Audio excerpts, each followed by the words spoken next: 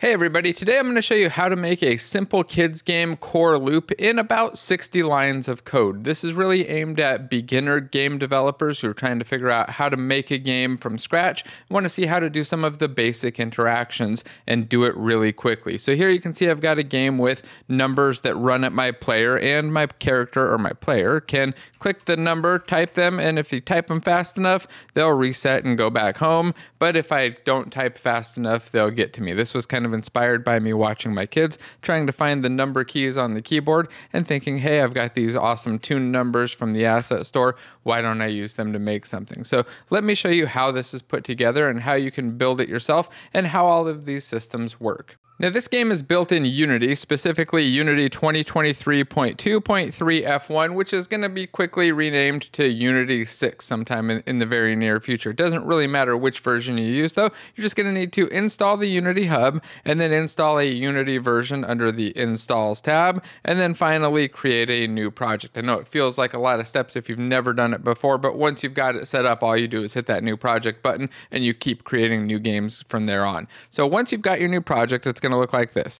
Oh, before I go on and forget, just in case you're not sure, when you create the new project, you'll pick 3D and then give it a project name right here. And I usually set up the services option, but you don't necessarily have to. So this is what your empty project and your blank scene will look like. You have a sample scene with a camera, a light, and it's a very, very boring game. So you need a couple things. First thing I did was pull in an environment. And for this one, I used the Cubicos world. It's just an environment that I already had, but you can grab any environment that you want, or you can optionally just go to game object, create a new plane, and then scale this plane up to be 10 by 10, and then you'll have a nice big ground. I'm going to use the world that I have though, because I think it looks a little bit prettier.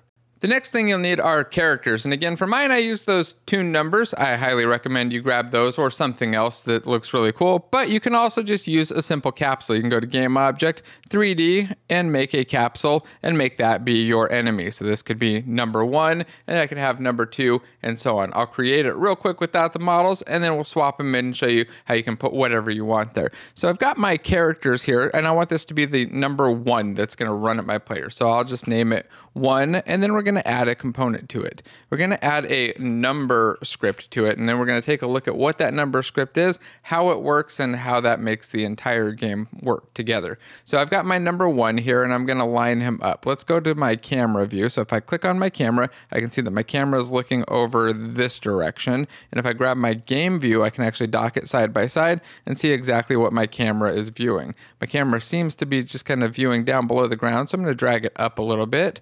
And then I think I'll pull it backwards here so that the position's at about almost a positive 20 on that Z value. And then I can move my number 1 here. This is the character that's going to run over here right up in the front. So you can see this is kind of like how my numbers were lined up in the other scene. In fact, if I save and load up the sample scene, you see it's just like that. We've got characters just far away, but in the other one, they're capsules. So here's our capsule. Let's go back. I've got number 1 right back there. Let's add a number 2. And we'll drag him off to the side. We'll rename him to 2. And then so on for 3, 4, 5, 6, 7, 8, and 9. Now I want them to be all spread across the scene, and I could do that manually, but I'm lazy and like to cheat. So I select them all, go to the position section and put an L, a bracket, an open one that's shift and 9, and then do a -5, comma 5, and a close bracket, and let's try that one more time. L.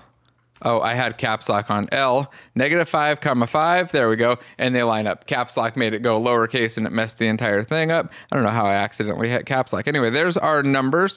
We've got them all lined up and ready to run at our player. The last thing we need is a player. So we'll go to Game Object, go to 3D and create a sphere. We'll move that sphere up just out of the ground a little bit.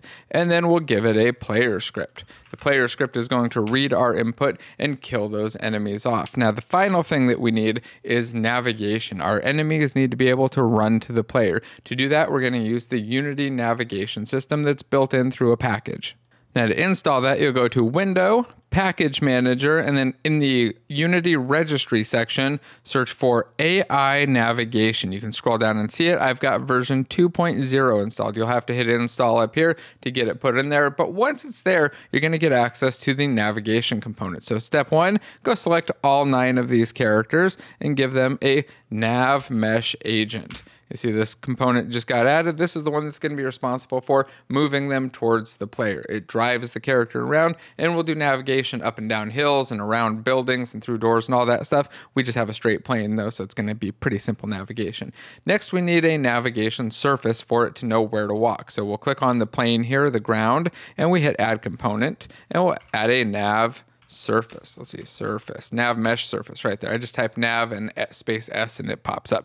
So now I've got a nav mesh surface. I leave all of the values at the default, hit the bake button. Let's see, did I get it? There we go. And now I've got a navigatable area right here. All of this blue area is where the enemies or the numbers can walk. If I save now and press play, these guys should walk at me, but then we'll take a look at the code and see how and why they're walking at me. There they go. They start walking in, and I can press the numbers to bounce them back. We just don't have numbers over their heads. So let's go switch over to the pretty version where I've just replaced the art, and then we'll take a look at the code and see how it all works and what makes them disappear, come back, and optionally kill our player and restart the game. All right, here they are, the pretty numbers. And by the way, remember, these numbers were actually free on the asset store, but I'll put a link to them. I think they're $10 or $20 normally. And this environment is relatively cheap too, but you can use whatever environment you want. And also, you should always check out those free assets. That's where I got these and kind of got inspired. So these numbers will run at me, but let's take a look at how that works. Here's the number script. There are only 2 scripts in this project, remember, in less than 60 lines of code. The first thing that we do is in the start method, we cache our nav mesh agent component. That's the one that you saw me add just a little while ago. And we cache the starting position. By cache, I just mean that we're storing them off into a variable that's a member of this component. So it's going to be saved off so that we can access it later. The start position so that we can reset our character back to its beginning place, and the nav mesh agent so that we can tell the character when to start and to stop. We also cache the player's location, or the player's instance actually, so that we can move towards the player. And if we decided to move the player at runtime, it would chase and move towards the player optionally. So we've got our player there, and we've got all 3 of those components. And the next thing that we do in start, which by the way gets called for every component or every game object and every component when the game starts. So when this object appears, when our number appears, this method is getting called automatically. You don't have to do anything as long as the object is there. It just kind of kicks off and happens. So what do? Well, we set our destination of the nav mesh agent to our player's destination. We have to use the transform to reference its position, and then we tell it to stop. So we say, hey, here's your destination, but you're stopped, you're not moving yet. Then we do an invoke of this method named start running. You can optionally use quotes here, but I like to use the name of method. So if I rename this, it will have the new name. But we invoke this method named start running after a random amount of time, 0 to 10 seconds. So that's why they're delayed and they don't seem to all come at once. They just pick a random amount of time and they start running by setting is stopped to false. That's what this start running method is here. If you've never seen this method expression or this method syntax, by the way, it's the same as the normal one here, the statement body. It's just called an expression body. It lets you shrink it down to a single line. If you have a one-liner or something, it makes it a little bit smaller and nicer to read. But if you didn't understand that, I just want to make sure that that's clear. Next, we have an update method. In the update method, we check to see if our distance from our character, this number, and the player is less than 1. So if we get within 1 meter, we just call that game over and we reload the scene. So if we reload the scene, that's essentially our game over. Now, finally, we have a die method. This isn't called in here. This is a public method that's called from somewhere else. Public methods are usually, typically, they're supposed to be called by other scripts and other components to do things. That's why they're public, so that they can be called from other stuff. If it's not public, it means it can only be called internally, like this start running method. But die is public because it's going to be called from something else, specifically from our player. Let's see what it does, and then we'll see how it's called. In die on line 34, we reset our position by setting transform position back to that start position. Then we stop our nav mesh agent, and then we do the same thing we did at the beginning. We invoke start running after a random amount of time. But here we give it at least 1 second so that they're dead for a minimum of a second and then restart. Now, finally, let's go over to the player. Remember, the player was just that little sphere. Could be anything, though. Could be like a cool cannon or something cute that they're trying to chase after. But the script for it is really simple. We have a couple things. First, we're using a serialized field that's an array of all of our numbers. Now, this number is our number class, so it's the reference to the things that we're going to make die. That's why we have it here, so that we can publicly reference this die method down here on line 19. Let's see how this is filled, though. In onValidate, which is, again, using that expression body method body syntax, I'll get the wording right eventually. It's calling the onValidate is filling up all of our numbers by finding all of the numbers in the scene. It uses find objects by type with the type of number here. It has a sort mode. The sort mode you put in here doesn't matter. You can also use find objects of type, which doesn't have the sort mode. By type is just their new one that's more explicit about it. I wish it would just default to none. That would have been better, like blank with none.